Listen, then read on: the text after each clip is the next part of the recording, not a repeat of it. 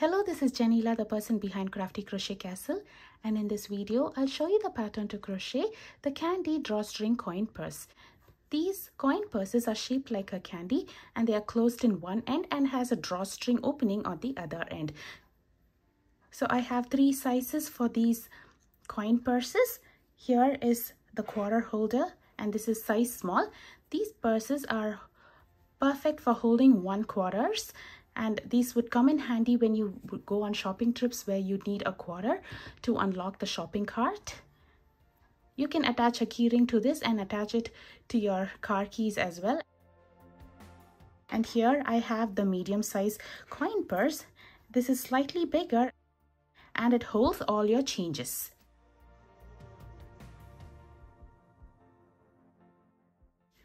And if you would want a bigger coin purse, I have a big size as well. These can hold a lot of change and some cash as well.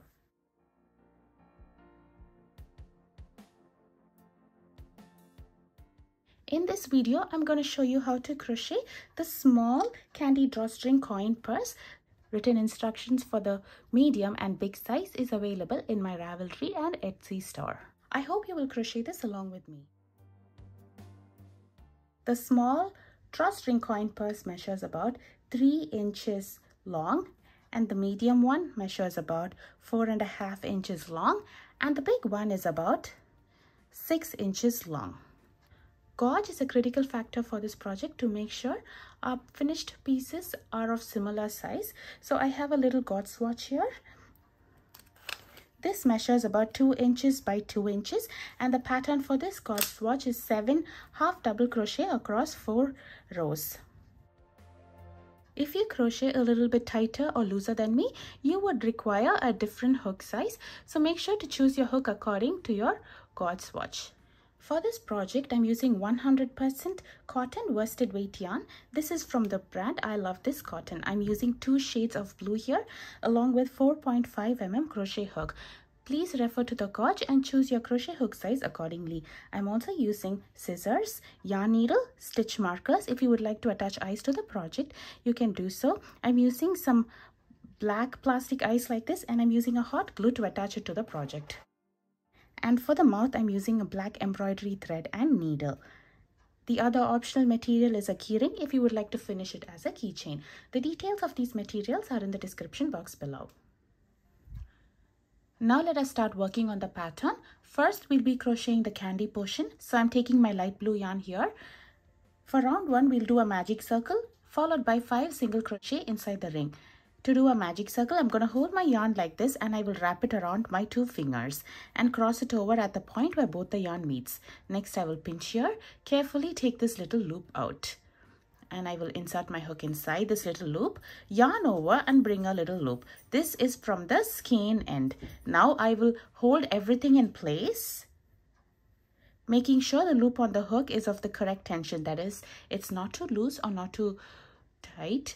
And then I will yarn over and bring a loop. So there we have made our magic circle. We'll be working on these 2 strands of yarn over here. If you prefer not to work with the magic circle, you can do chain 2 and work your round 1 stitches. That is 5 single crochet in the second chain from the hook. Now let me show you how to do a single crochet. To do a single crochet, I'll insert my hook inside the magic circle, yarn over and bring up a loop. Now I have 2 loops on the hook. I'll yarn over and pull through both the loops. This is 1 single crochet. I'll do 4 more single crochets here so that we have a total of 5 single crochets for round 1.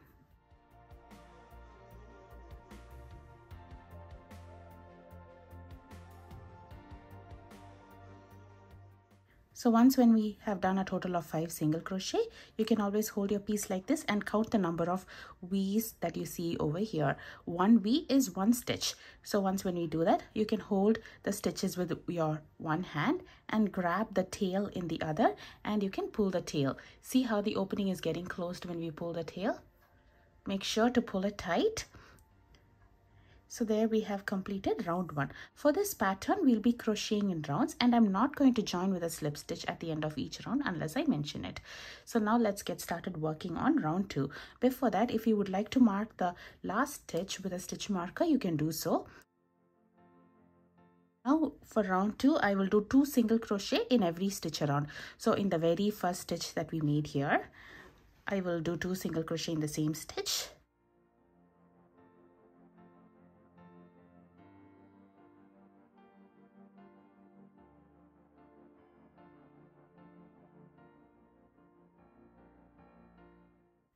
And I will work 2 single crochet in the remaining 4 stitches over here. Round 2 will have a total of 10 single crochet.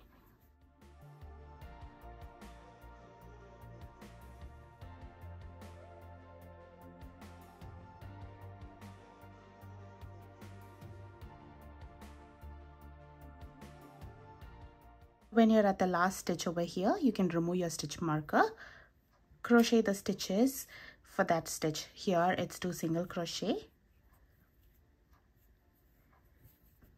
And once when we complete the last stitch for the round, we can put the stitch marker back in the last stitch.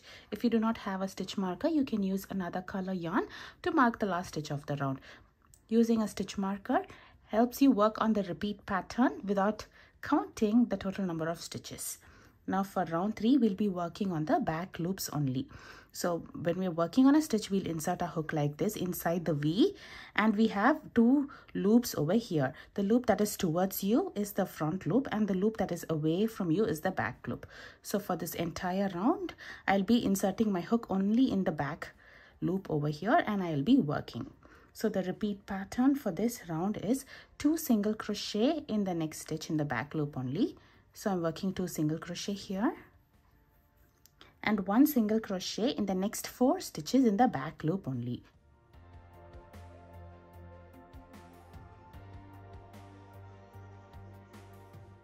So I'm doing 1, 2, 3 and 4. So by working only on the back loops, we have a little ridge over here. We'll be using these loops later on to crochet the wrapper. So now this is going to be the repeat pattern for the round. The repeat pattern is 2 single crochet in the back loops only, followed by 1 single crochet in the next 4 stitches worked in the back loop only.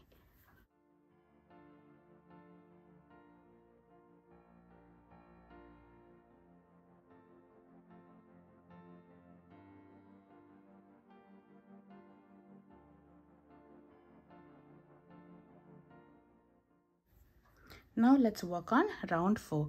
For round 4, we'll be working on both the loops. The repeat pattern for the round is 2 single crochet in the next stitch,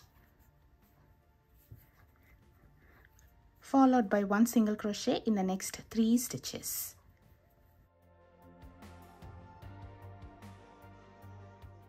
I'll be repeating this pattern 2 more times for the round, and round 4 will have a total of 15 single crochet.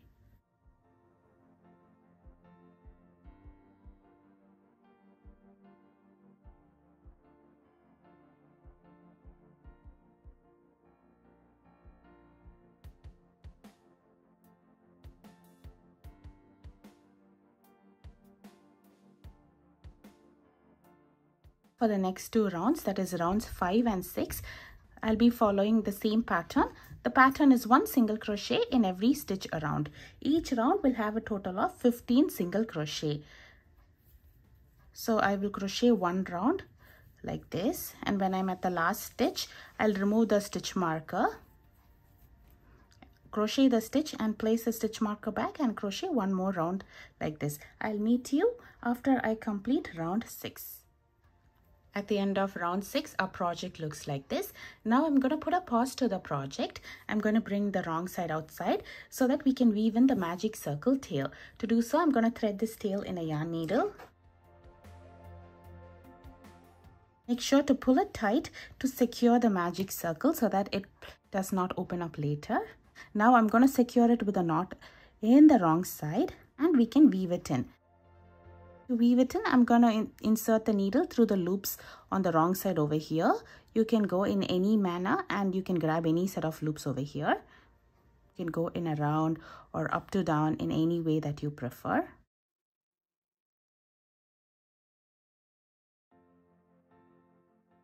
And once when you think you have weaved in enough in one direction, you can turn your project and this time you can weave it in and grab a different set of loops.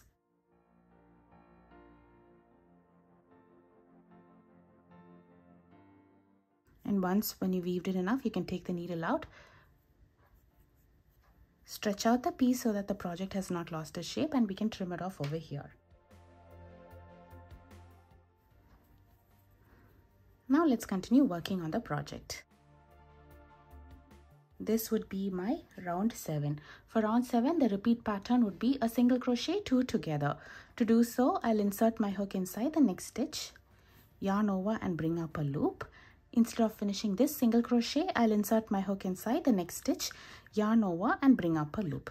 So now we have a total of 3 loops on the hook, worked on 2 stitches on the bottom. Now I'll yarn over and pull through all 3 loops at once. So this is a single crochet 2 together or a single crochet decrease. We have taken up 2 stitches from the bottom and completed it as 1 stitch. Now I will do 1 single crochet in the next 3 stitches.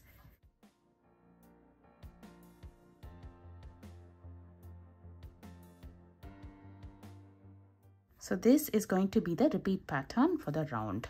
I'll be following on the repeat pattern, and round 7 will have a total of 12 stitches.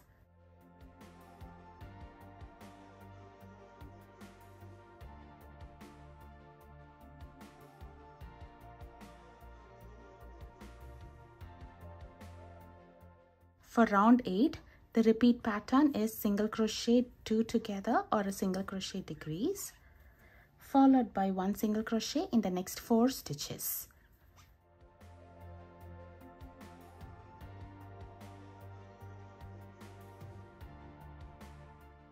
I'll be repeating this pattern one more time here. This round will have a total of 10 stitches. After completing the 10th stitch over here, I will join with a slip stitch in my next stitch. To do so, I will insert my hook in the next stitch, yarn over, bring a loop through the stitch and bring the same loop through the loop on the hook. So there we have joined with a slip stitch. Now we can finish it off. To finish it off, I'm going to leave a tail. I'll trim the yarn over here. Next, I will yarn over and pull through the loop on the hook all the way through and tighten this up. So there we have completed the candy portion of our drawstring coin purse. And this is how our project looks. So now let's crochet the wrapper portion over here. To do so, I'm taking a darker shade of blue over here, and I will join this yarn with a slip stitch to any stitch of round 8. So to do so, I will insert my hook inside one of the stitch over here, and I will hold the new yarn behind our project, and I will yarn over and pull through the stitch. So we have a little loop on this side of our project. Now I will yarn over and pull through the loop on the hook. So there I have joined my yarn with a slip stitch. There are different joining methods as well. You can use your most preferred one. Now let's continue working on the pattern, which is round 9. To do this round, I will do chain 1 first. To do a chain, I'll yarn over, pull through the loop on the hook. This chain does not count as a stitch. Now I will do 1 single crochet in the same stitch. And I will do 1 single crochet in every stitch around. Round 9 will have a total of 10 single crochet.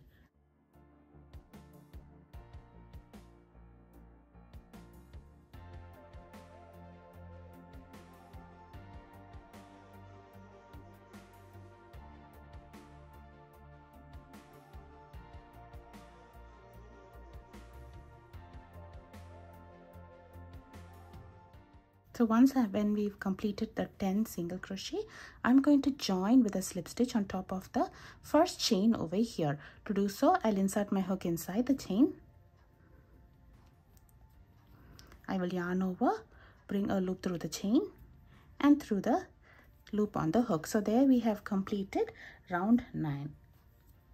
Now let's work on round 10. For round 10, I will do chain 1 first. This again does not count as a stitch. Now I will do 2 single crochet.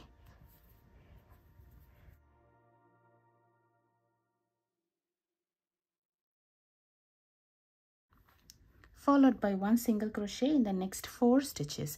This is going to be the repeat pattern for the round.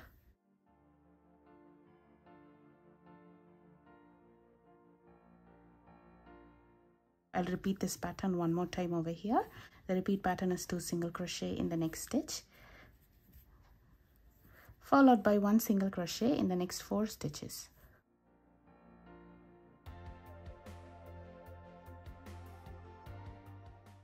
And once when we do that, we can join with a slip stitch to the very first chain over here.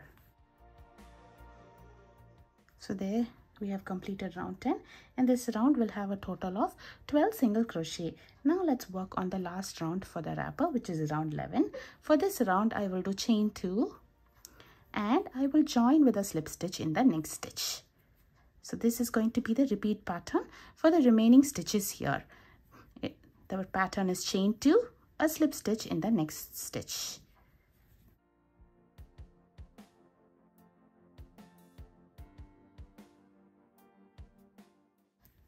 I'll meet you after I complete the repeat pattern for all the stitches here. We would have finished the repeat pattern with a slip stitch here, and then we can finish off over here. We can weave these tails in later. Now let's crochet the wrapper on the other side. To do so, I'm going to hold my project like this, such that the round one is facing up and away from you, and then I'm going to join my dark blue yarn with a slip stitch to any of these front loops of round 2. So here we have a little loop here. I'm going to insert my hook inside the loop, and I'm going to join my blue yarn.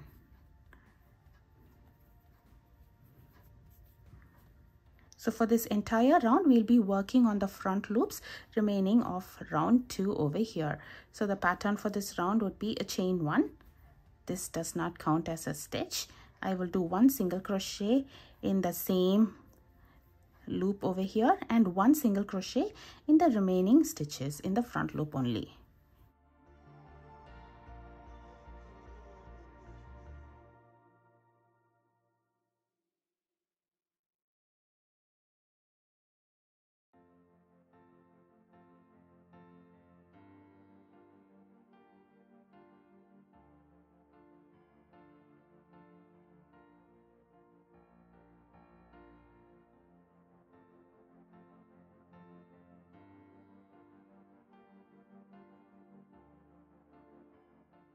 So once when we have a total number of 10 stitches over here, I will join with a slip stitch on top of the first chain over here.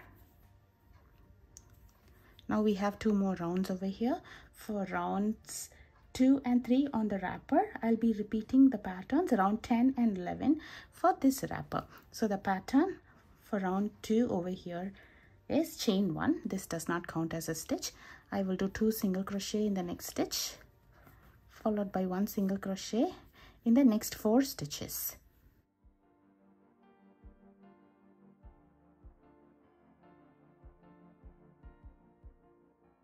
I'll repeat this pattern one more time here.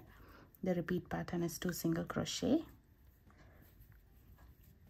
followed by 1 single crochet in the next 4 stitches.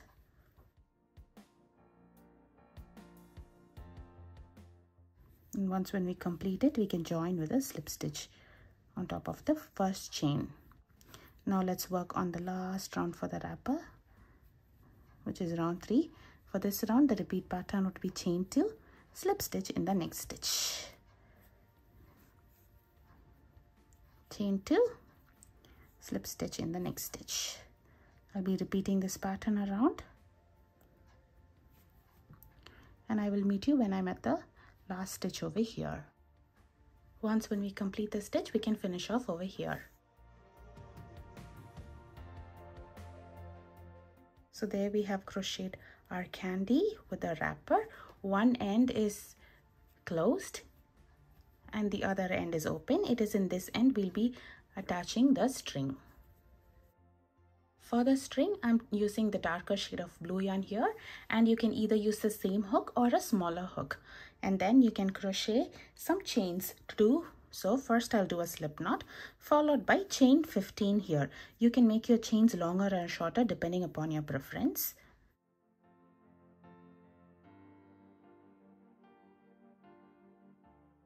So before fastening it off, you can see whether it fits in your candy. So I'm going to put a pause over here, and then I'm going to try to insert these strings in the loop over here around round 8 of our project. So you can either use a yarn needle.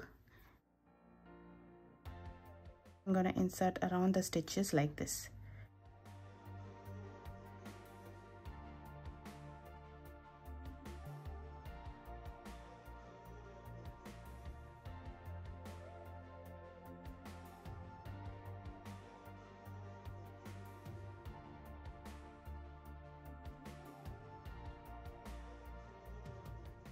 So for me, 15 chains are more than enough. If you would like this to be longer, you can add more chains to this project. So this is the candy at the open end, and when it is fully open, I have around 4 stitches on the outside. If you would like to use this as a loop without attaching a keyring, you can make these chains a little bit longer. So once when you fit it inside, you can join with a slip stitch on the very first chain over here, and then we can fasten it off.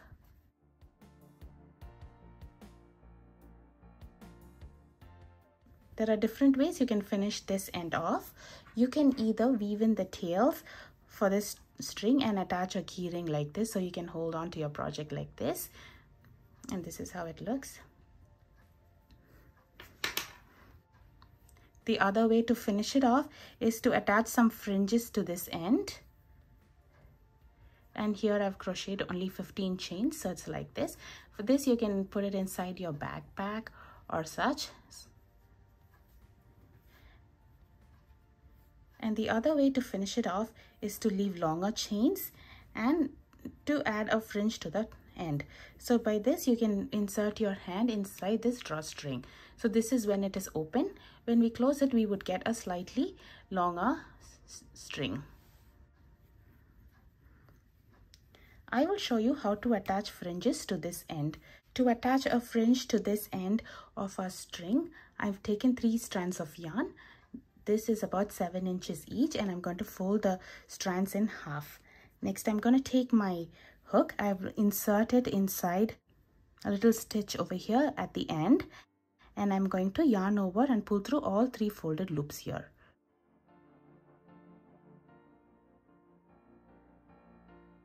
Now I'm going to hold all the strands over here, including the 2 tails, and I will yarn over and pull through the strands through the folded loops.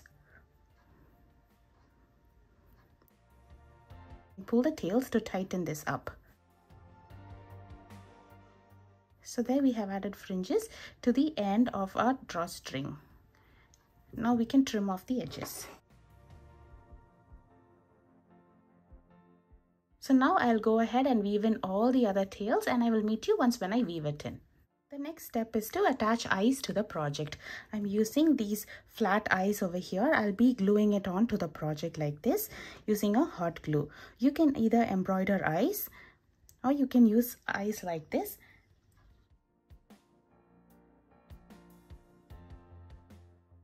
I'll be attaching one eyes between rounds 4 and 5.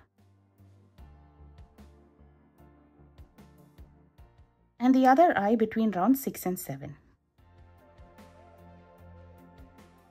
And then we can embroider the mouth below that.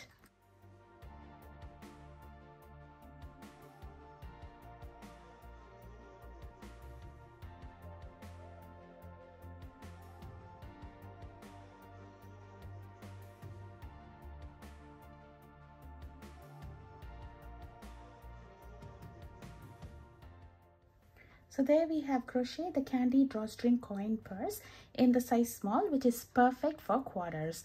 Please refer to my written instructions for the other sizes, which includes a medium size for all your coins and a big size, which includes all your cash and coins.